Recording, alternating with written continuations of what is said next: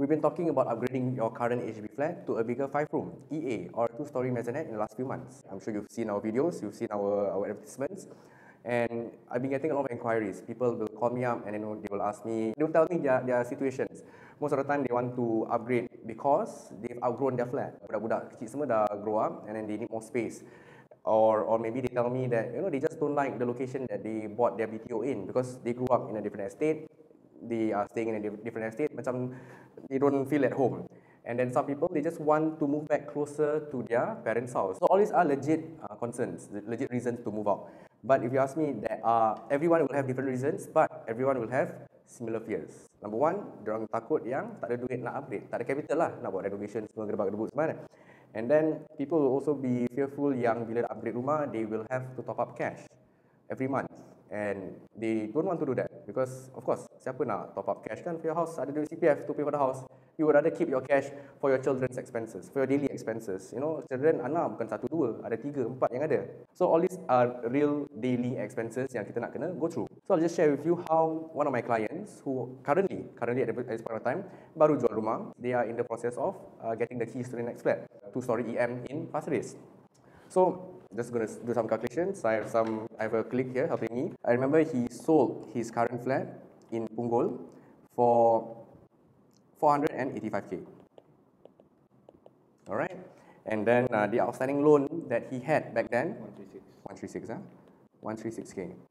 All right, sorry, this is a 4-room flat in Punggol, and then the CPF refund from the husband's account was 122k. Okay, this CPF refund basically is the total amount that you have used in terms of deposits, in terms of monthly payments for the house over the past 5 years.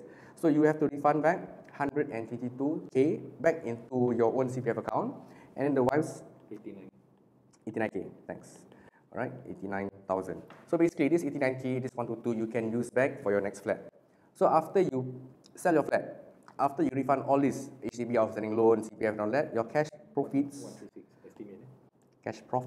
is 136,000. And then on top of that, they have extra savings in their OA.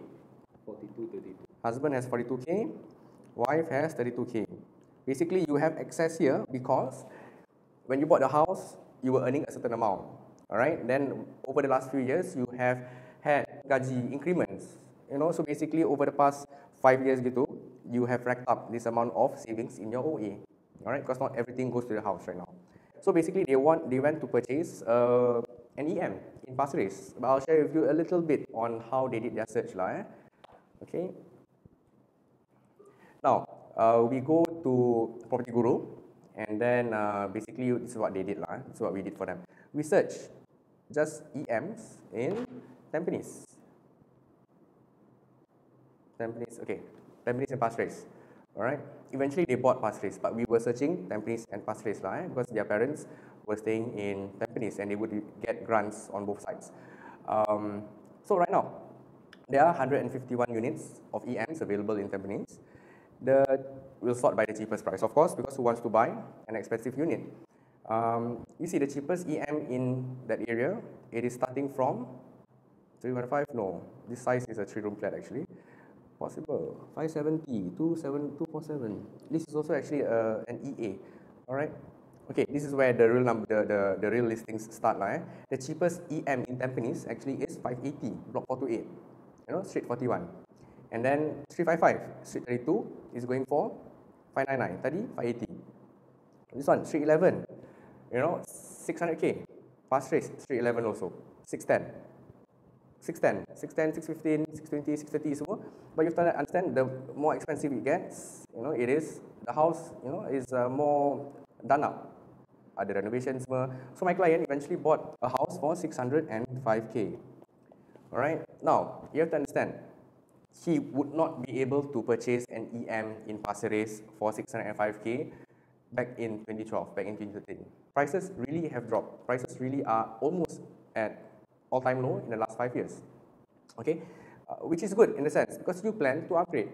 That means your EM is cheaper than ever lah kan? Because like I said, 3 years ago, 4 years ago, 5 years ago, the cheapest EM in Tampines in Pasir Ris, it would have started at 650, senang-senang. You know, 650, 670, 680, those are the cheapest units, and then on top of that, nak kena renovate juga. So today, you are buying something at 600, and possibly yang under below 600 pun boleh dapat. If the renovation, it is still cheaper than your neighbor. Going back to the numbers, alright? He bought it for 650, 605K. He has to pay stamp duty to IRAS. Alright? The stamp duty is 12,750. So the total cost price for him was 750. Alright, so how much loan does he need to take? That is everyone's question, kan? Because when you buy a property for 617K, are you going to take a loan for 617K? No, you're not going to take 617K because remember just now I mentioned, you are the CPF, you are the cash, you also are the grant because he is buying close to their parents. His CPF that he had from the current flat, 286K. Alright, and then he has a certain amount of cash, which was 136. Alright, now grant. This grant is called the proximity grant. It's a new grant, 20,000. You get it if you purchase close to your parents, or if your parents come with you as an occupier. So you see, from 617, you tolak your 286, you tolak your cash, you tolak your grant. That is the amount of loan balance you take. But of course, you're not going to dump in. You get 136,000 from your sales. Are you going to dump in everything? You're not. Okay. HDB regulations is a minimum 50%, 60,000, which is around 60K, 68K. That is how much you need to deposit. There are ways to reduce the amount of deposit needed for your next flat. When you reduce the amount of deposit needed, you increase the amount of cash that you keep back. All right. So my client actually did not deposit 68K. He deposited only around 30,000, somewhere around there. So he actually kept a cool 100K cash for himself. So right now, but for today's example, we just take it young. We follow HDB's regulation of depositing 50% of your cash proceeds. The balance, so 617, you minus 286, you minus 68, you minus 20K grant. The loan you need to take is 242. Seriously, this is cheaper than my own mom's 3-room flat. The loan needed to get a 5-room, an EM today is not as much as what you think it would be. All right. So now, let me put things in perspective for you. Okay. So currently, he is staying in a 4-room flat, 4A, Punggol. Right. He is moving to an EM in Pasir Ris. Sorry if by now you still don't know what an EM is. Please check it out. At this point of selling his flat, his outstanding loan was 136K. The amount that he needs to take today? 242. Okay, guys, you can log into your HDB page to check what is your outstanding loan, what is your loan balance, the amount of loan years balance. For most people back then, they would have taken a 30 years loan. All right, after 5 years, you would be left with 25. Yeah, he's only stayed there for 5 years, dia jual, so his balance is 25 years. Now, his Pasir Ris flat, we did the calculations. He does not need to take a full 25 years. Okay, we calculated for him, he takes only a 15-year loan. All right, you have to understand, when you bought your current BTO flat, how much cash did you put? How much CPF did you put? All right, you needed to take a high loan. And then your CPF was quite small. Today, incomes have changed. All right, your incomes have increased, alhamdulillah. You have sufficient amount of CPF. You have cash profits juga to deposit into your next flat. You do not need to take such a big loan as previously. Okay. Now, the cash top up monthly for his current 4A flat, 0. The cash top up for his EM, also 0. All right, and he's taking a 15-year loan. He is saving 10 years right now. All right, now, current age, he is 35. So 35, his balance is 25. That means he finishes paying off his current flat at 60 years.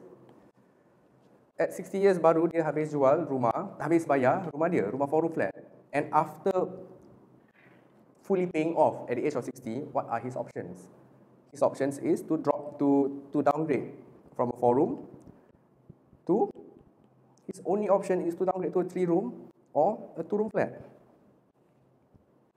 Today, okay, do the same thing. Current age 35. No, let's do something. Dia ada 3 anak. 1, 2, 3. Current age of the youngest, of the eldest is 7. You know, his second son is around 4, and youngest daughter is 2. Alright, by the time dia habis bayar rumah, for the next flat, for the EM kan, by the time dia habis bayar rumah, he will be 15 plus 35, 50 years. His children will be 15 plus 2, 17, 19, berapa? 15 plus 7, 20, 22. 22. Just nice. By the time he finishes paying for his flat, his children will be entering tertiary. Alright, poly, uni. One thing's for sure, there will be cost when your children enter this age group. Mereka nak belajar semua kan. So, 50 years old, rumah dah habis bayar. Alright, and then the punya age also 10 years difference. He finishes paying off his new flat 10 years faster, and he gets a bigger flat. So what are his options when he reaches 50 years old? Once he fully pays off his flat, dia boleh downgrade from EM. Dia boleh downgrade to if he still needs the size, if he still needs the space, 5 room, 4 room. You know, kalau anak-anak semua dah kahwin, 3 room. How much cash will he have by then? Just by this simple comparison, it seriously makes a lot of sense for him to upgrade from a 4A to an EM. He has zero cash top up. Like I said, dulu gaji dia, the household dulu dia gaji, okay, I tak tahulah when he beli rumah dia gaji berapa. Sekarang gaji mini dia 3.5, somewhere around 3.5. Gaji dia how much? Around 5. Around 5K. Alright, that is his income. Alright, because his income has increased, so the CPF pun dah monthly dah naik lah kan. So he can afford to pay the house fully using CPF. That was how we planned for our client who wanted to upgrade from a 4A to EM. Initially, he did not know what his options were. Alright, initially he thought that he was going to go to a 5-room in Tampines, but he didn't realize one, prices have dropped. Okay, so this is a very specific plan to a family, to a couple kan. And lain rumah, lain cerita lah of course. Not everyone has 3.5, 5K income. Yang orang ada 8,000 gaji tapi it's not fixed. Tak ada CPF pun. So all that will make a difference. In fact, this is a 4-room to an EM. We've already done, houses from dia tinggal in 3-room flat, and then eventually he bought a private condo. You have to understand your own calculations. You have to understand your own situation. Only then, you will know what your options truly are.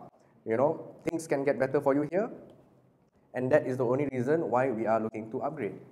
Because we do not want to stay stagnant. If you have any questions, you can just please drop me a text or message us on this platform, and inshallah we will get back to you very soon. Give us 2 to 3 days, and we will reply. Thanks.